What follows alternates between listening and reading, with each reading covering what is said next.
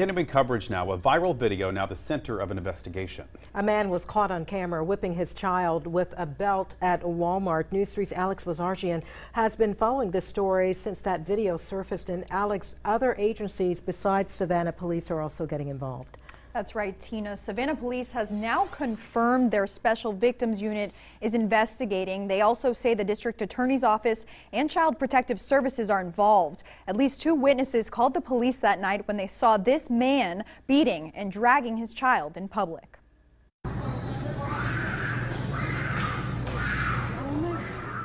What is shown on that video, none of us know what has gone on in the home.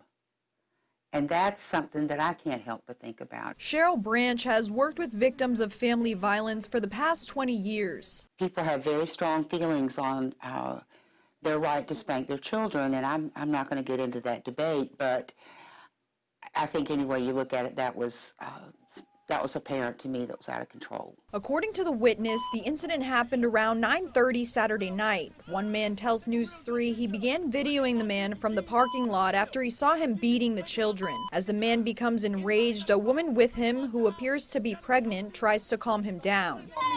Stop pulling on me. I kept recording until he got into his car, and he pulled away immediately after that. And I called 911 because I wanted to stay on the scene with the video I had just recorded. And they told me several other people had already called. There were a number of calls. Savannah Police tell News 3 an officer did visit the home that night and made contact with the family. The Special Victims Unit is now in charge of the investigation. We don't want them to take the kids, of course, but there needs to be some kind of parenting plan in place. Somebody needs to be at somebody parenting classes. And we do offer parenting classes here because a lot of the times they do think that whippings is the way to do stuff, and that's not. Corporal punishment is legal in the state of Georgia. The law states that you can physically spank a child as long as it isn't excessive and doesn't cause injury. This man was injuring his children, and you can't injure anyone else, but it's doubly sad when it's your own child.